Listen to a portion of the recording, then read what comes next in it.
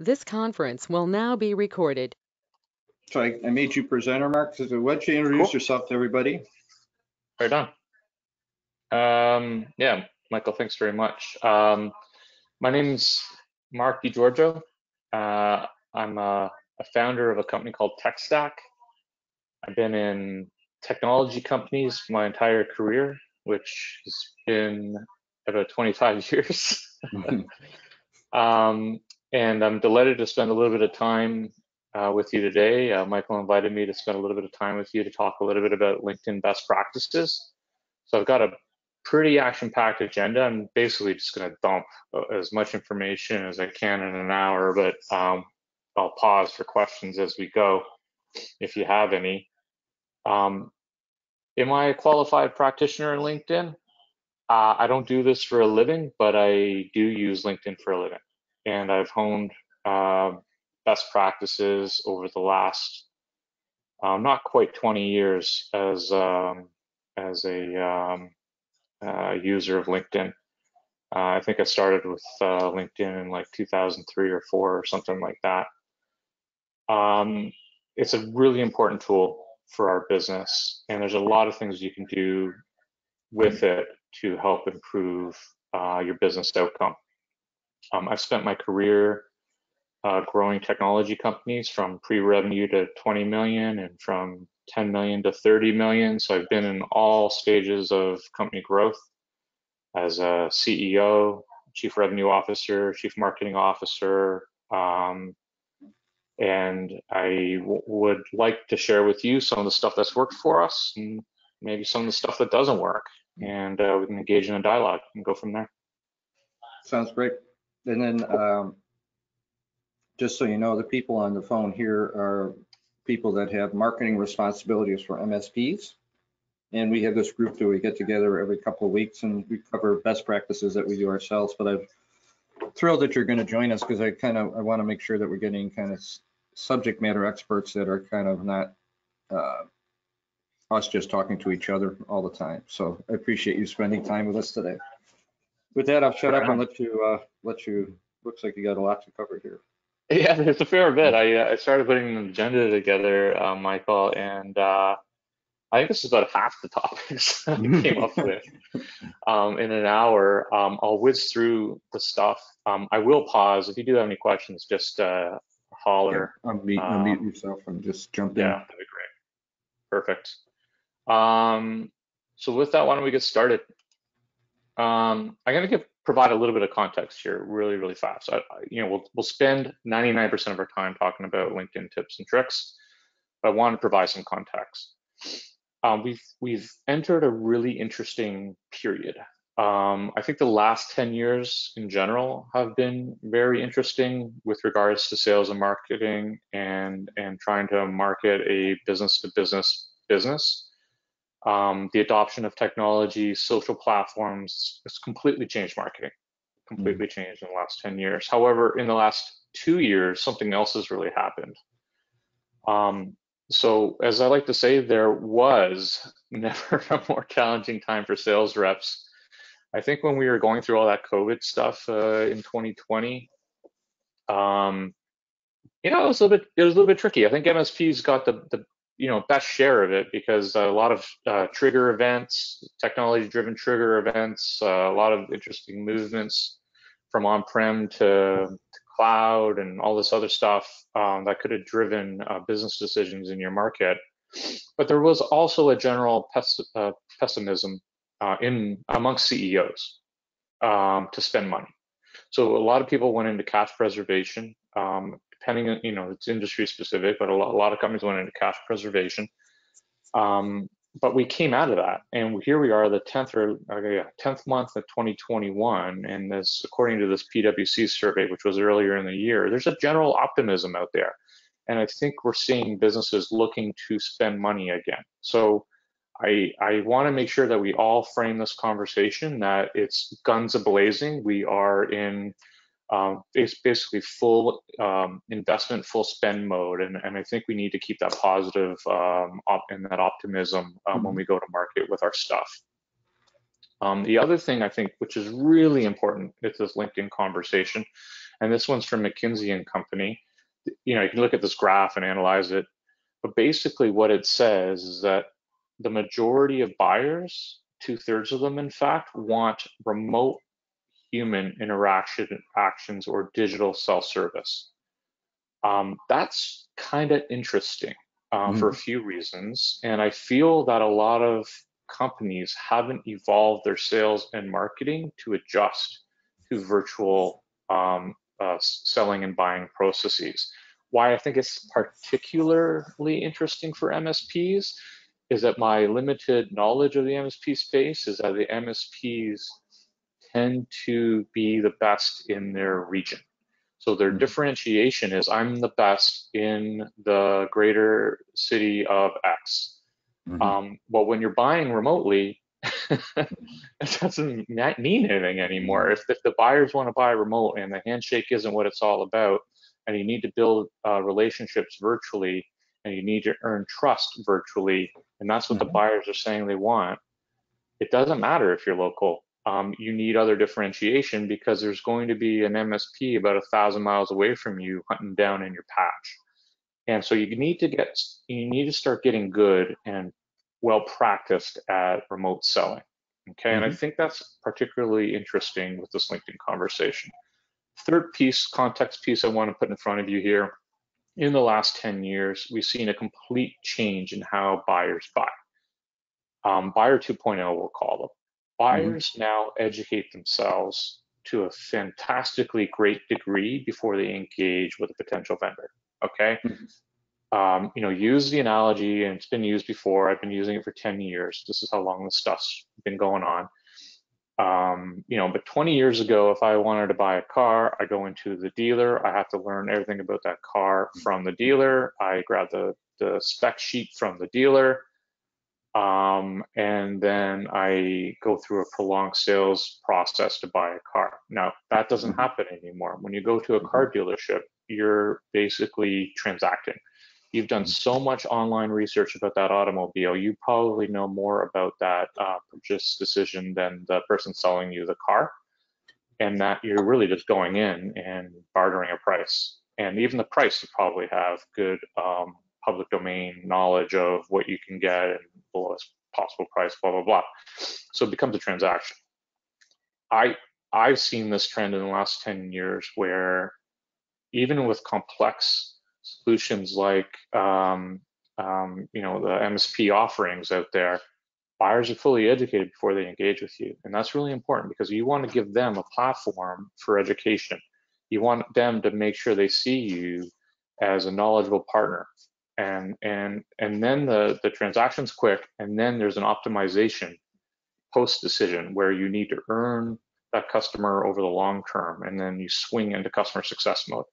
So that's where the sales transaction actually is. So there's a lot that can be said about this, but this is a general trend that we've seen in the last 10 years. And frankly, I've seen it accelerated in the last year post-COVID.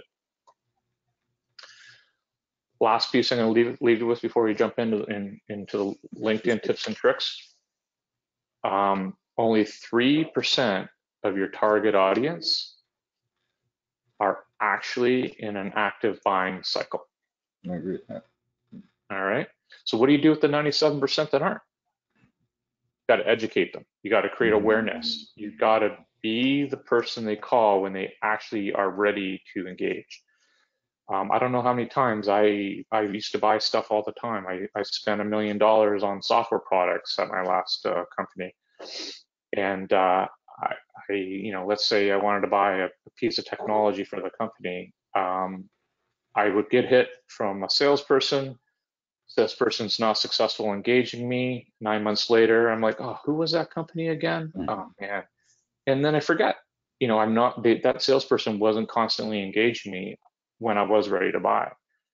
And so LinkedIn becomes a great platform to make sure that your buyers know about you and you're still out there in the market and you're still offering great advice and great counsel to companies of their like. So this is a really important thing, and LinkedIn becomes a great platform to educate and create awareness. I'm going to take a pause before I jump into the tips and tricks with LinkedIn. Any comments, questions, thoughts before I do? Actually, I'll jump in real quick just because Cool. you're triggering a topic that's actually going to be the focus that we're going to be having in STP going forward, particularly from the marketing standpoint. So I agree with everything you presented there too, and I just wanted to put an exclamation point on the last point, which was we have to treat our marketing as if it's the digital equivalent of a discovery call, right?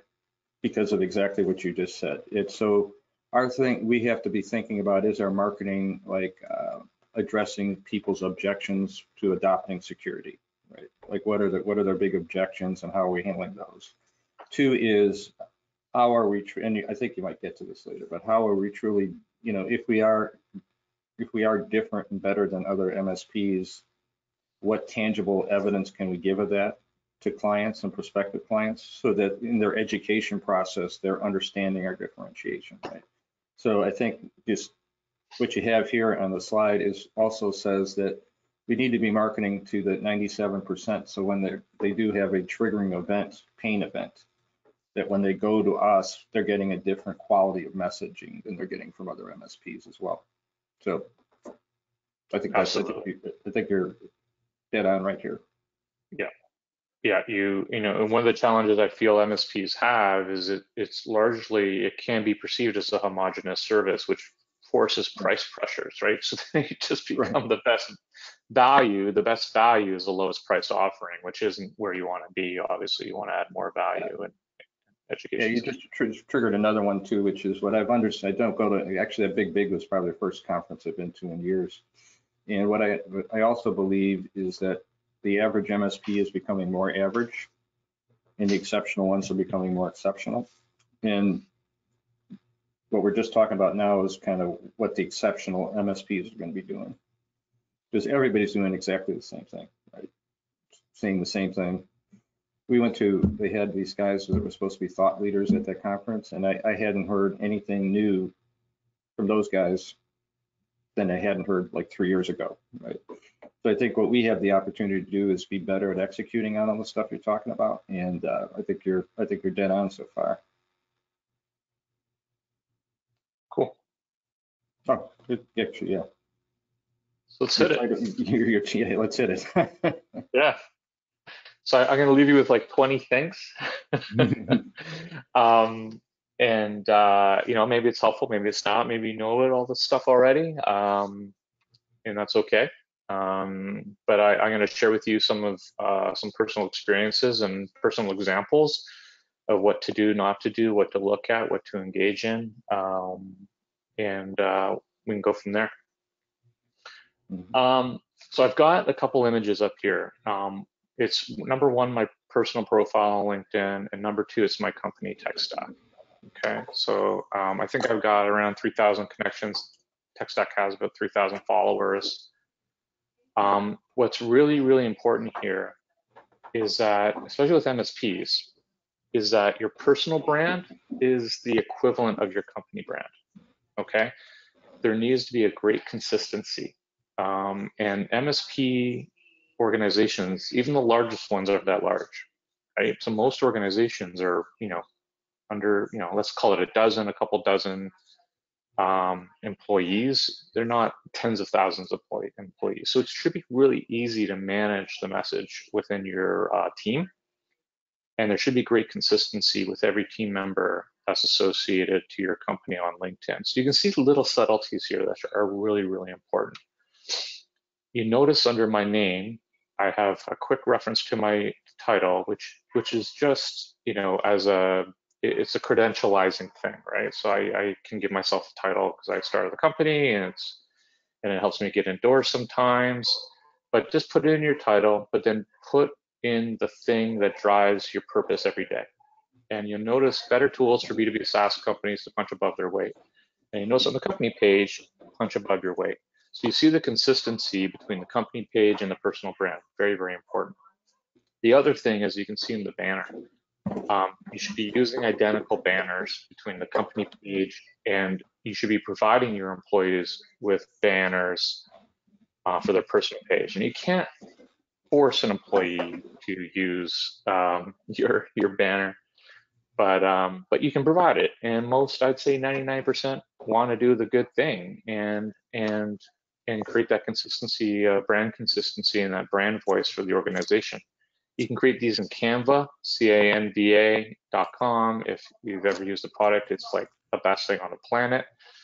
You can create, banners and posts and visual elements and videos really, really easily and very, very cheaply. But you should definitely be doing that. The other thing is make sure you have an about that gives some insight into what you are about. And I think you want to tie the business and the personal together.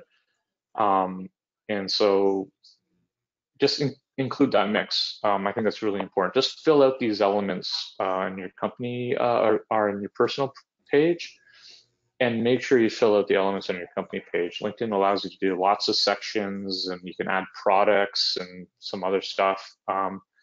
But make sure you fill in as much as you can on the personal and company page before we get started on anything in here. Any questions before we move on? No, I was going to make one point here just for the SDP group too, is the other thing I believe is one of the differentiating factors is indeed your owner.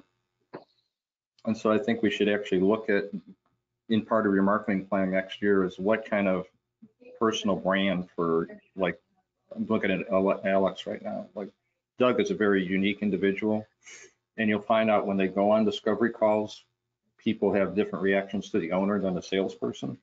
So I think a really big priority potentially for 2021 for all of us is making sure that we're making our owners rock stars, and that their personal branding page is actually really potent. We can come up with some parameters around that, but I think that's one key differentiator. Yeah, if I play on the Alex Doug thing really fast, Alex should have access to Doug's LinkedIn profile, because Doug won't probably do it. And Doug should freely give it up, because Alex is going to become the voice for Doug. And so insist that you have access to your owner's profile and manage it for them. So what types of engagement? I just pulled a random kind of person that's out of my network and blurred the particulars, but you can engage with other human beings on LinkedIn in a number of ways. You can connect, you can follow, you can message. I put an asterisk next to that because LinkedIn has some limitations around messaging people who are not in your network unless you have a specific version of LinkedIn, which we'll talk about later. You can like, you can comment, and you can view profile. All of these engagements create notifications in that person's LinkedIn profile. So when you view a profile, so if I, Mark, hit Michael's profile, Michael will see that Mark viewed the profile. A brain synapse fires. And so Michael will take note of that. And when I hit Michael on another medium, like email, Michael's going to put 2 and 2 together. That's just how it works. Your brain can't fight it. It just fires off synapse and tries to make connections all the time. That's how your brain grows. And so, and this is all social media stuff, not just LinkedIn, but every single one of these creates a notification, and they can all be used as ways to engage with people. You don't just have to connect with people. And I'll give you some examples why you might want to use different methods. So it's really about the dopamine hit. So, connect is great, but 9 out of 10 people won't accept your connection if you're a blind connection request.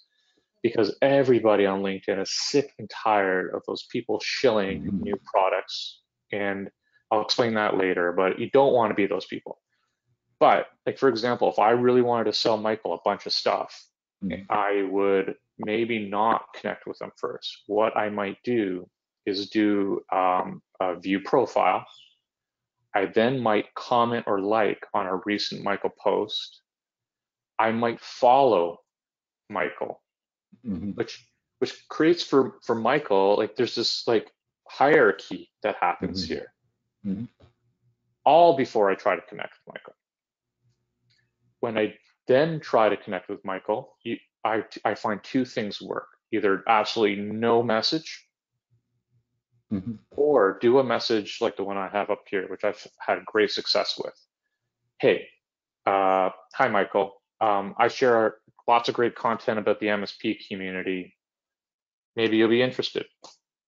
I'm not trying to sell you anything, just trying to connect with you. Those always work for me. But I also get to carry around a big title, so that makes it a lot easier too. So it's like, you know, there's other ways to engage than just trying to connect with people. In fact, I wouldn't call connect the minimum engagement. I would call it the maximum engagement. And I wouldn't even start with a connect. I would start with other types of engagement, and all of them work. Okay. Any questions on that before I get going? No, good. Okay, types of engagement. LinkedIn gives you lots of really cool options for creating content. I mean, you know, add posts with photos, posts with videos, post, you know, event posts. You can write an article. There's tons of different ways to create content on LinkedIn. I'll give you some examples of what works and does not work, and it's all about their algorithm, or short form algo, the kids call it. LinkedIn has a news feed like Facebook and Insta and all these other things. That news feed is highly, highly doctored. So the algorithm that puts one article above another article is heavily influenced by a number of factors that are outside of your control. LinkedIn has its own algo, and it gets updated all the time. So some stuff will, you know, do really, really well, and some other stuff doesn't do well at all. And I'll give you some examples of real life examples, and I'll show you the comparison and engagement. So personally, the stuff I found that has worked really, really well from an engagement standpoint is posts without links, just text posts. No pictures, no links. I'll give you an example of that. They work phenomenally well. They get spread so quickly.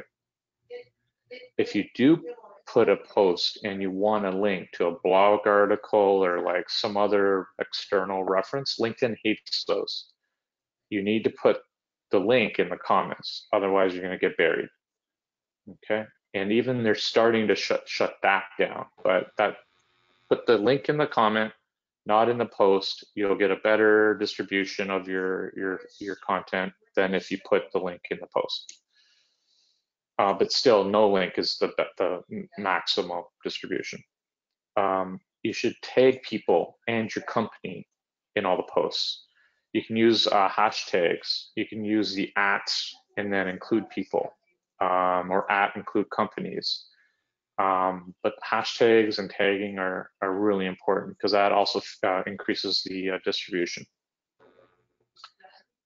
If you do post with some sort of image, I mentioned Canva already. It's really affordable.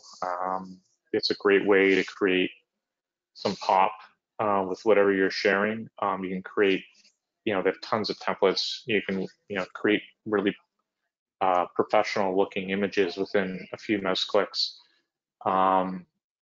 They may not get the algorithm distribution, but they do get a lot of clicking or opening or click engagement. So Canva is a great way to kind of boost the quality of your post. I found people love personal stories on LinkedIn. They love opinions. They love to hear about you, but just don't do the humble brag. Like, nobody needs to do I was broke 20 years ago and I worked really hard and now I'm a billionaire. Nobody likes those posts, right? But so stay away from those, but they love, love, love, love personal stories. If you do put a link in from an industry article or your blog post, it will automatically grab the feature image from that. And sometimes you can control it, like on your blog post, but sometimes you can't.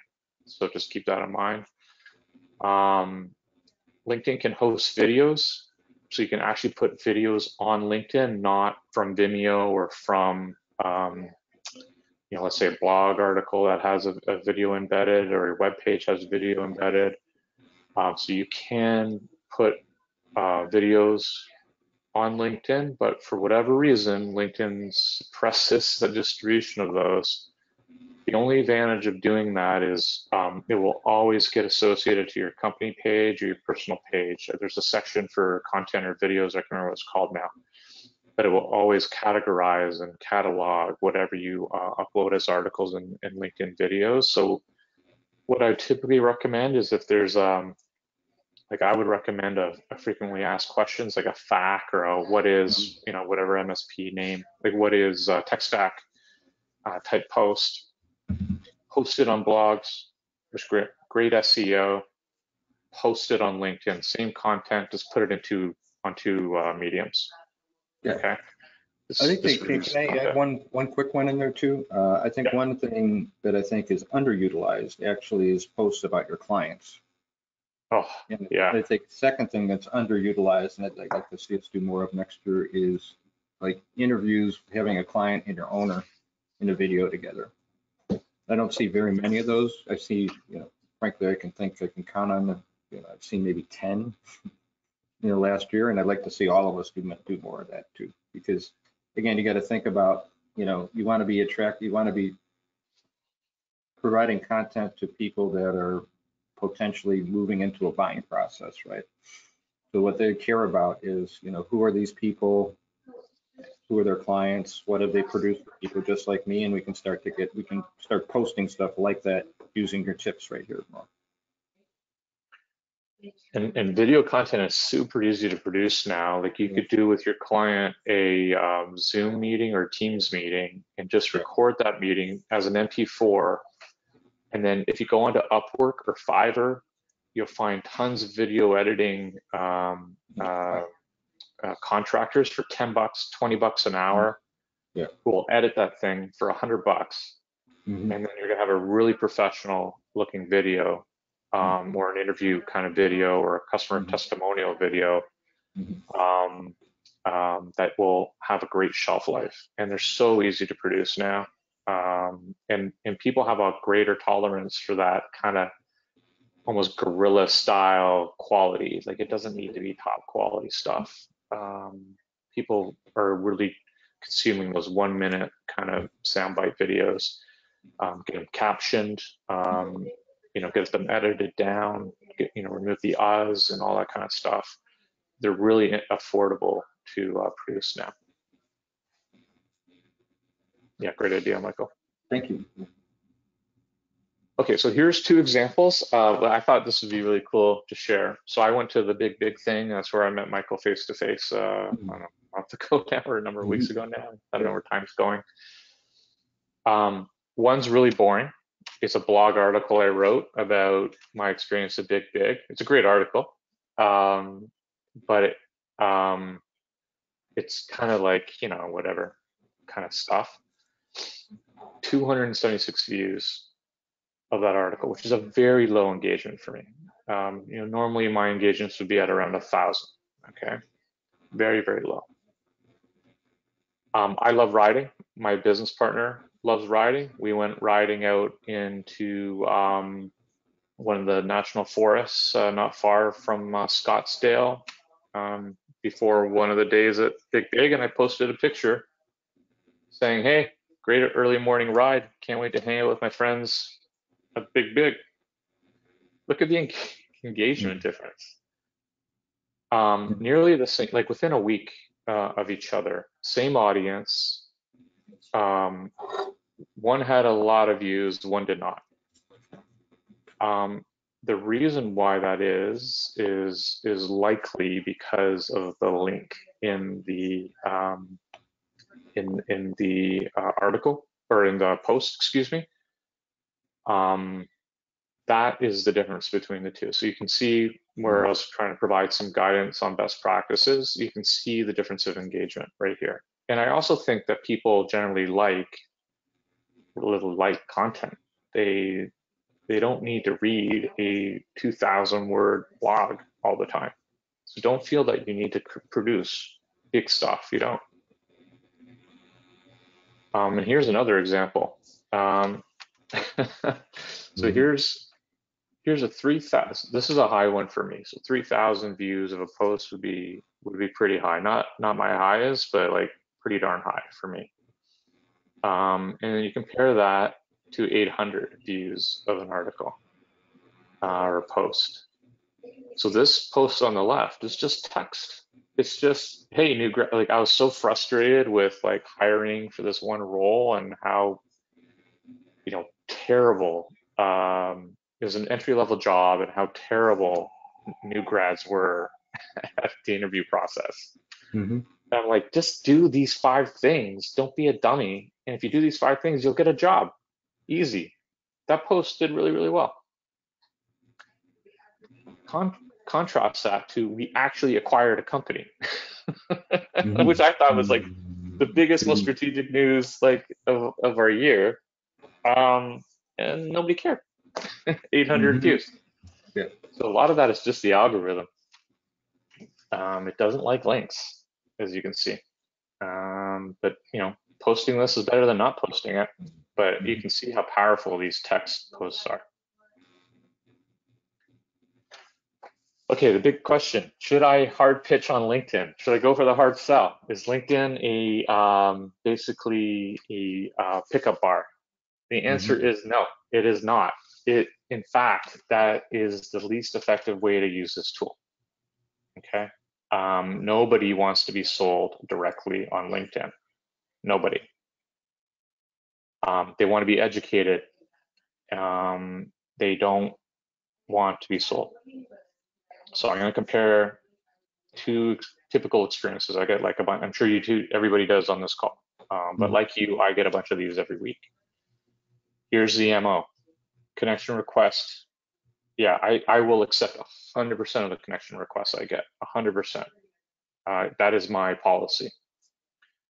I then get an immediate pitch, like literally an immediate pitch, and I'll explain how these people do this. It's not that there's a human doing this. This is a robot, and there's tools you can buy to do this.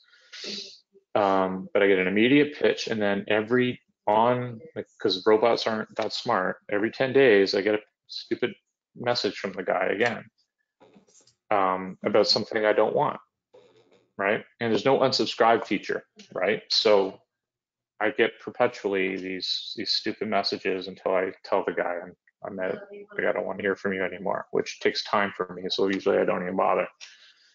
So that does not work.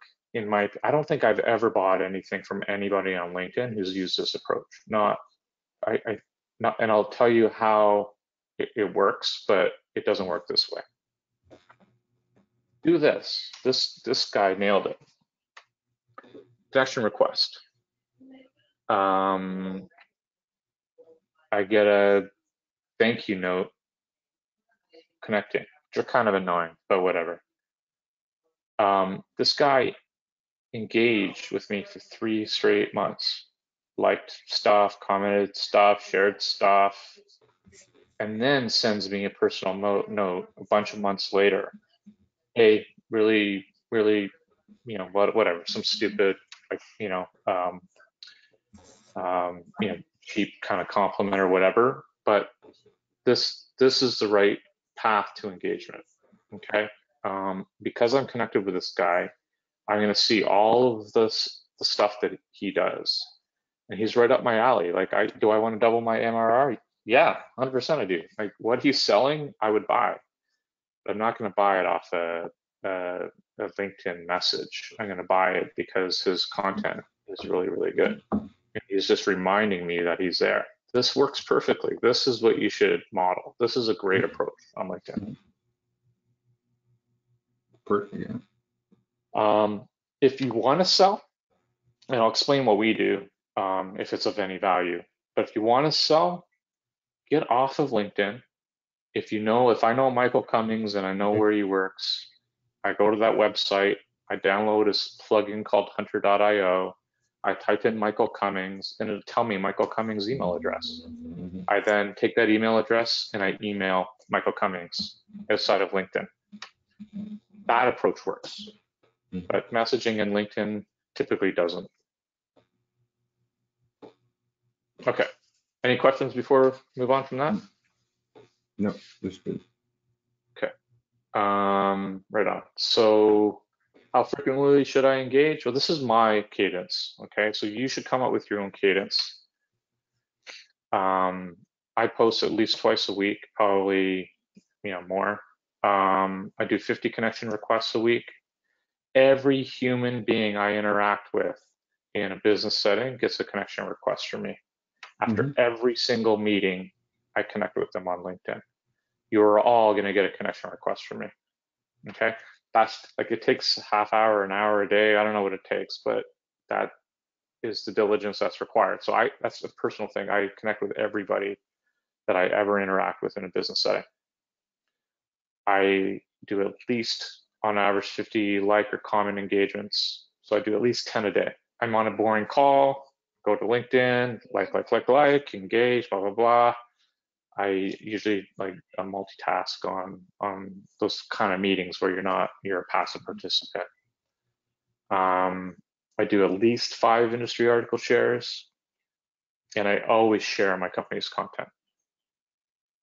On the company page side, we tend to redistribute 2 industry articles a week and write 1 custom piece of content a week. And then do you can do 100 free company page invitations a month, so 25 a week. So we make sure we try to take advantage of that. We talk about more about that. But set your own goals, because you have to be intentional with this stuff. Content, there's tons of it out there. I mean, there's so much of it. You can just reuse it. It's awesome, and recycle it all the time. Because LinkedIn is so temporal. Like I could reuse the same post time and time again every month. And nobody will remember that I did it last month. So we have like, I don't know, like 50 blog articles or something, and we'll just kind of recycle them all the time. You guys work with some really cool vendors. You guys are redistributing some really cool tech. These companies are massive. They have like marketing departments in the thousands of people. They're constantly producing content. Reuse it. Follow those companies and reuse their content all the time. Okay? You'll get cred for distributing it. So do it. And when you share it, add your little spice, add your little flavor. So you can, LinkedIn has this share little button, and then it allows you to add a little bit of a post to the share, and just add your little bit. Case study reference, for example, hey, this company took advantage of this. We were happy to implement this at this company. Can't say enough about this product. If you want to do X, Y, and Z, like whatever. Like those are really easy things to do. Try to build out a content calendar 60 days in advance and make it a task in your day.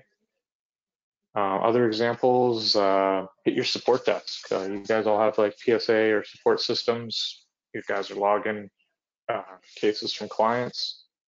Whoever's on that desk, ask them, what do people care about today? What are they complaining about? What are they having trouble with? And then write an article about it. That's a great source. And if you have knowledge articles, if you have a knowledge article database, redistribute some of that content. Keep track of new product releases, pricing, licensing changes, industry events. Just write about everything. It's so easy to come up with content. This is an example of a content calendar we have every week. So, the team does custom post. They tend to share a page on our website. They redistribute content. So this is, a typical week for our organization.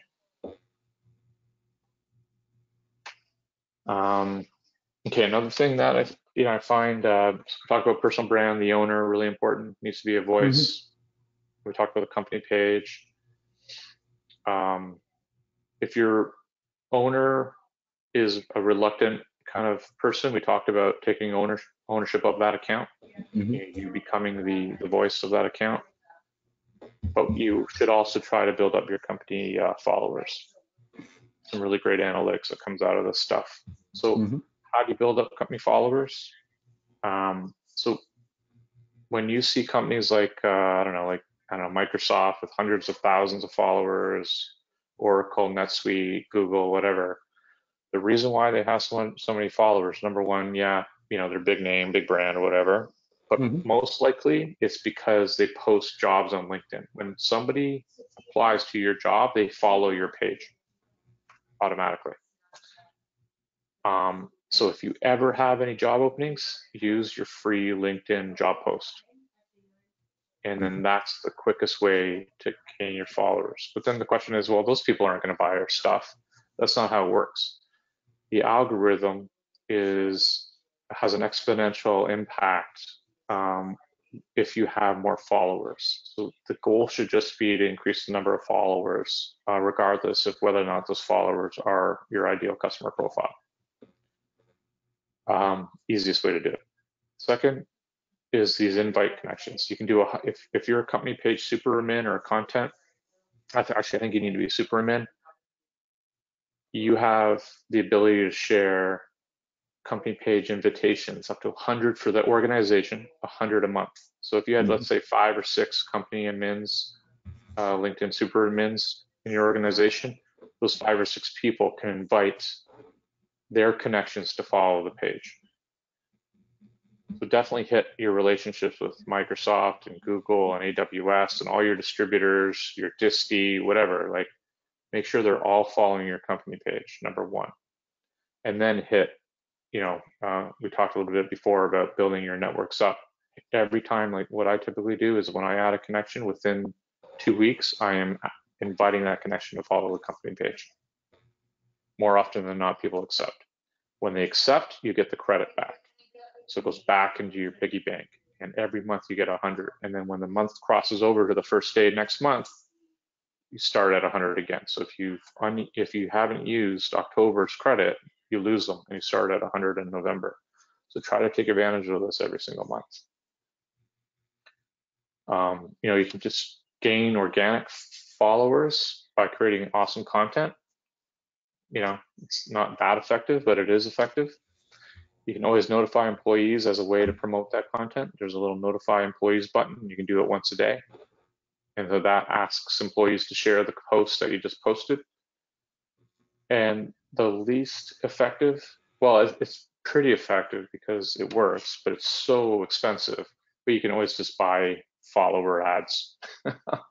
Wouldn't do it if I were you, but you can do that.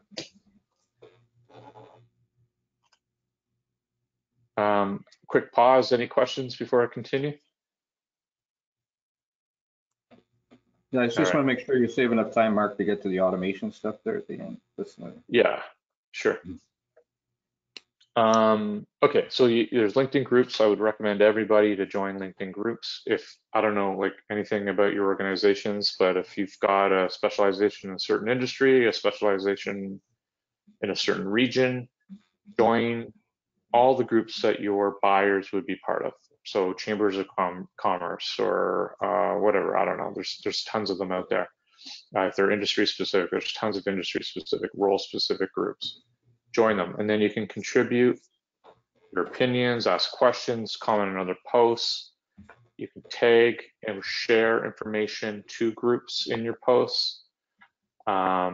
There's a lot of ways you can take advantage of LinkedIn groups. Just don't spam the groups. Not recommended. LinkedIn events are also really effective. LinkedIn makes events a central part of their engagement. They're doing a lot of neat stuff with events. I tend not to use the LinkedIn events functionality, but I do promote the event we run. We use, whatever, like we use Teams webcasts to do our events, but we promote it on LinkedIn. And They allow you to do some neat collaboration. You can create polls. It makes it easy to invite people to your event.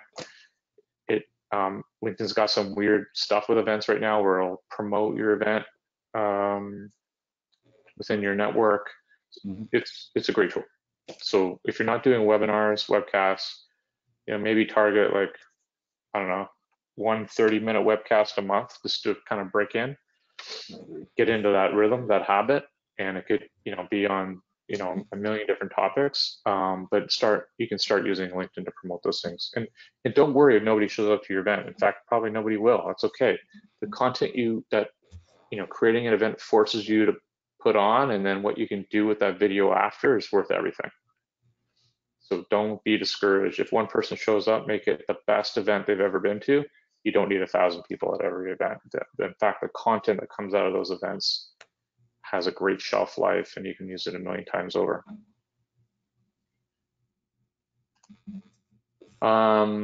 Okay, Sales Navigator. It's a thing. It's pretty cool. If you don't have it, it's $80 a month. It's probably one of the better data enrichment and company search tools out there. I would strongly recommend every organization have a license for it. If, for example, if Alex were to take over the account of her boss, yeah, put it in Doug's name, and then Alex can use it. Easy. You can do some really cool searches. So I don't know anything about Alex's business, but if you're an MSP in a certain region, you can find all the decision makers in that region and start targeting them with intent. And it makes it really easy. And it does some other neat stuff, like just some really cool presence notification if you're using Office 365 and have Sales Navigator. I can show you really cool stuff. There's integration to CRM systems, which it's a little bit one way for a bunch of privacy reasons. But the thing I love most about LinkedIn Sales Navigator is this. If I look for a company, I just pick a random company, dealhub.io. This tells me who the decision makers are. I get that with LinkedIn Sales Navigator. So it helps me navigate the organization. I get insights about that company that I wouldn't get otherwise. It's worth every dollar every month just for this. So we're always building our database up. We don't buy lists. We tend to curate our lists. If you learn of a new account, we add it to CRM. We add the contacts using Navigator search. We enrich the account and contact information with tons of information that comes out of LinkedIn. We do this all manually. And then we add context to an outbound sequence. Mm-hmm. That's our process. And LinkedIn Navigator is a key part of that. We also use Zoom Info, Crunchbase, Inside View, like lots of content enrichment databases, but LinkedIn is probably the most important one. Okay, working with analytics. So when you do get a company page and you start posting, you get some really, really cool analytics information, and you can see what kind of engagement's working here. So you can see anything in around the 3% is a pretty decent engagement. That's kind of what you want to shoot for. But it gives you some really neat information there. I took off all our competitors, but I just cleaned it up just to provide a quick example here. But you can also track follower metrics and engagement metrics. Also really, really cool. So if you have like 4 or 5 MSPs that are competitors, add them to your list and see how you're doing relative to your cohort. Running LinkedIn ads. If you guys have a bunch of MDF fund that you have nowhere to put it in somewhere. Put it in Google Ads, put it in LinkedIn ads. LinkedIn ads are way more effective than Google ads. You can see here that I'm showing you our ads that are running. We've got 2 campaigns running right now. You can see the impressions. We're not driving conversions. That's more the nature of these ads. We don't have conversion form fills. That's another conversation entirely why we're doing that. But these work extremely well, especially when you combine ads with audience building. So both Google and LinkedIn allow you to put tags on your website, and then that allows you to do retargeting. So you can get people to hit your website. When they do that, LinkedIn and Google know who that person is with cookies. And then both LinkedIn and Google allow you to build audiences, and then you can target campaigns to those audiences. That's called retargeting. Retargeting is extremely cost-effective method of marketing. And so if you do have any MDF spend, this is a great vehicle to put it behind. Companies like Microsoft love this kind of stuff. I don't know why, they just love spending money on this kind of stuff. So this is great MDF fodder. Okay, automating engagement. Really quickly here. There are ways to automate a lot of your daily tasks and engagement with people on LinkedIn. You can buy tools like this, Conversify, which will basically work with LinkedIn lists from Sales Navigator. So it's, $80 for that. I don't know how much Conversify is. The pricing's on the website. It's not that much. But you combine the two, and you can basically automate like a robot all of your outreach. I strongly recommend not to try to do the sales pitch through Conversify because I don't feel it lands, but you can automate this stuff for almost no money, very, very cost effectively, and build up your network, build up the company's followers using automated engagement.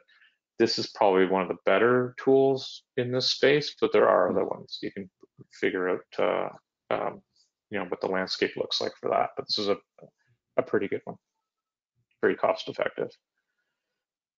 The last thing I'll say, I think this is the last thing, LinkedIn can easily be included into your outbound sequence. So there's one-to-many conversations and then one-to-one conversations. One-to-one is more that account-based, account-centric kind of strategy.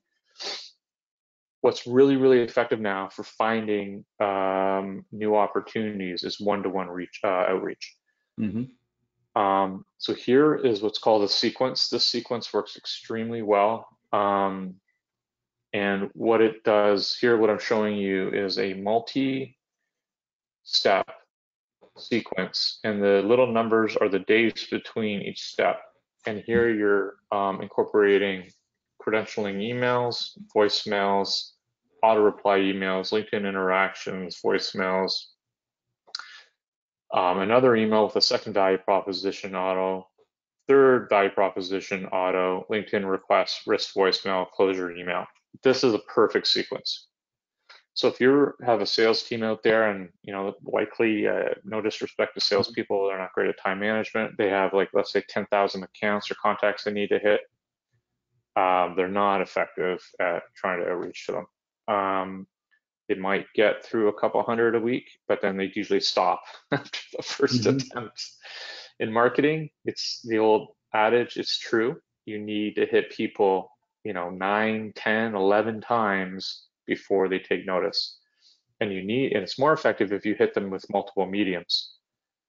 Email, voicemail, LinkedIn. That will be effective.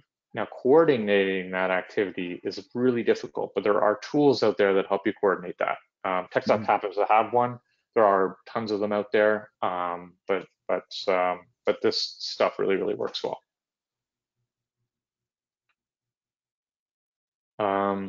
Michael, time-wise, I have 3 minutes. So where do I start? This is what I would do. These 6 things you could deploy very, very quickly. I say within a couple of weeks, you can build a good strategy for it. This is the order I'd attack it in. Yeah, this is just a little bit about us. I will leave. I know we're running out of time. I will invite you. So TekStak, we work with software companies, technology companies, starting to work with MSPs. We've got 4 MSP events coming up in November, 30-minute webinars. Not going to sell you anything. 4 ways that you can get your MSP sales and marketing machine humming. And so you can check out those 4 events on our website, or you can contact me anytime. Email is mark@tekstak.com. That's it, Michael. Yeah, let's see if anybody's got any questions, but if not, I'm going to ask you to go back a couple slides. Sure. Go back to your ads where you had your actual data there. So that's actual data. So 1350 in Canadian money is what US? $1,000. $1,000, and you got, is it true that you got 16,446 people to look at that message? Yeah, so impression on LinkedIn is 3 seconds of viewing. So it's not the scroll really fast. They have to land for Right. three seconds. So So to get 16,000 people. so in your mind, getting 54 click-throughs for $1,000, is that worth it? It's borderline. Yeah. This was throwing 5 grand at a wall and seeing what happened, experiment. What I'm doing though with the people that are, I would think the answer would be yes, honestly. yeah, I'm a, we're a small business, right? So Right. I'm prudent with where we spend money. I get way more value in an outbound sequence strategy than I would spending money with Google or spending money with LinkedIn. But yeah, this is not ineffective. And if it's free money, like if it's MDF money and it's not coming out of your business, this is where I would put it. Honestly, this is where I would spend MDF money. Yeah. And then if you go to your next slide, the conversify slide. Is that the conversify one? So what that does is what it would do is when you had your best practices up front in terms of the type of emails you would send out and type of messages, does this just do it automatically based on a sales navigator search? So I could say my target market is, law firm administrators in my marketplace, and I have a list of 100 of them. Then I can use Conversify to trigger a set of events that are going to basically reach out to them, ask them to connect with their best practice email, and then once they connect, tee up a couple of things for them to get like a value type engagement, like right after that. Yeah, a lot of people use these things for selling. They try to sell. Yep. But I wouldn't do that. But you could use this tool very effectively. It takes a lot of that human, like there's a lot of mouse clicking that you don't have to do with it. So. Yep. Yeah, I think this to me would be something for everybody to consider if you're not doing something like this. Yeah, I think it works best with Navigator, obviously. So, add $90 a month to whatever this thing costs. But it's pennies on the dollar, really. Yep. And I think the other thing I would just do, and again, this is as much for my thought process as anything. I also think you want to make sure that your mix of content isn't overly reliant on other people's stuff, right? Because that takes away your differentiation. Right? But I think as we think through, part of what I wanted to do is tee this up for like thinking about your marketing plan for next year, is to think about what is the killer content that you need to have created for yourself versus what can you layer in from other sources, right? That's complementary. That actually doesn't diminish the stuff you produce. Right. I think that's the kind of balance I think is important in all this stuff. But no, this has been great. I've actually learned a lot. I think it's the much more of, and then if you go to your last thing there, your last chart there, and we'll let everybody go. This is for me. And this is kind of what TekStak does basically. No, I'm sorry, go back to with the boxes on it. This one? One more back. With the boxes, yeah. I'm sorry, two more big. So is this can be automated? Can this be automated in most CRM systems, including TekStak? No. Okay, so in most CRM systems, you would need a CRM system which holds a contact and account information.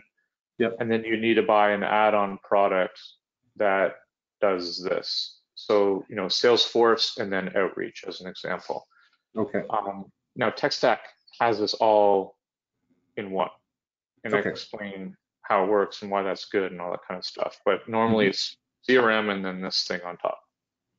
And when you say the auto reply, or I'm sorry, the curiosity voicemail, is that a voicemail left by like a sales representative? Yeah, so nobody picks up phones anymore, but everybody has a voicemail system that they ignore. But the beauty now is that as you guys sell, I'm sure all of you guys have MSPs, have a voice product that you sell. those voice systems transcribe voicemail as text messages. So it's just another way to hit somebody. Mm-hmm. And there's a way to This is leave that interesting. message. Yeah. It's been very good. And Yeah, we I think, have like best practices built for what the content should be, what the voicemail should look like, follow up, all that kind of stuff. We've built that into our product. So okay, cool. No, this has been awesome. So thank you for the time. Everybody usually has a 1 o'clock meeting, so we're losing people, but I'm going to give this recording out to everybody and to you if you want it, so you can slice it up and use it as your own content if you want to. But this has been awesome. cool. Well, if it's okay with you, Michael, what I'll do is I can just send the PDF to the email that you sent a little bit earlier, and people can have Okay. at least the PDF to start. Okay, sounds great, my friend. Thank you all. And Alex, I expect big things from you in LinkedIn in 2022. Yeah, I know. I've been like logging it all away, typing out my notes. No, I really think Doug, it's actually fun. Anybody else can leave, but it was funny. I met at the big person. I won't tell their names, but I met somebody who was an owner in the market that competes with somebody that's an SDP. It's not Portland, right? And what I was, and nothing against this person, but I was saying, just as a human being, this is a different person than the owners that's in SDP, right? And I said, at some level, if you think about a discovery call that an owner goes on, like Doug goes on, the big differentiator is how Doug handles those meetings versus somebody else, right? Right. So to me, that's Doug's brand is a lot. yeah, and so I think that should be because people now do most of the buying process outside of phone calls or human interaction, right? Until you get to the discovery call, we need to take Doug and put him in that same light, in that part of the process, right?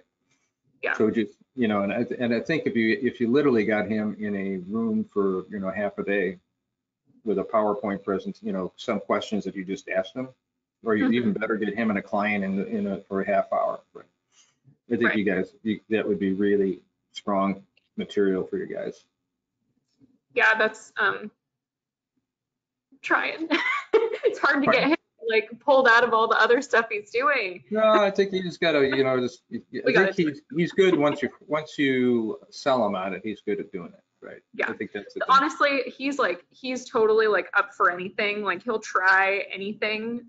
Yeah. As long as it's like fresh and new and not something everybody else is doing. It's that's just the point. Yeah. So that's a little bit why, like I said, I think kind of it's the whole notion of the average MSP being more average. You don't want to be sending out the same shit that all the other MSPs are sending out, right? In a weird way, Yeah. And I think with a little upfront effort, I think the other thing Mark brought out too is having that all planned out. Right. Because I would say his plan, I could be wrong, but his plan that he just Mark laid out is much more than most of us are doing, right? Yeah, I think having that like initial like big block of time for Doug to just like sit down and do 5 different things with me, it's gonna be a lot more effective than having to like pull an hour once a week or something. I think you just block it out for like a day. That's why I say if we build it in your marketing plan for next year. And the other thing I would look into, I don't know if Conversify is the best example, but having that automation I think is helpful too. Yeah, I'm definitely going to check into that. I was kind of like poking around a little bit as I was listening, but I'm going to that and see how we might be able to. But I think a lot of that too is I think like I said, whenever Doug wants to, he can get as many clients as he wants to, and I think sounds like he's getting more like he's ready for that. Yeah. That was great, Mark. Yeah. Sorry, go ahead. No, go ahead. I didn't mean to cut you off, Alex. Go ahead. No, I was just going to agree. Yeah. No, I appreciate that. Yeah, it's I think the back end of that presentation too is something that I think if you want to, I can get you in front of many. We can even do a webinar for MSPs if you want to. You let me know how I can help you. I can also connect you. I do like these people are from my own group, my own company. I do all their work with TBG, where we have some owners. They would be in the blocks of like 5 or 6 that are in a peer group. So you can present to them as well. Or if you want to do a webinar for MSPs, let me know too. I think did you do one with TBG already or? No, we haven't done it yet. We're doing 4 webinars in November independently of TBG, and we were going to target something with TBG in the new year. Yeah.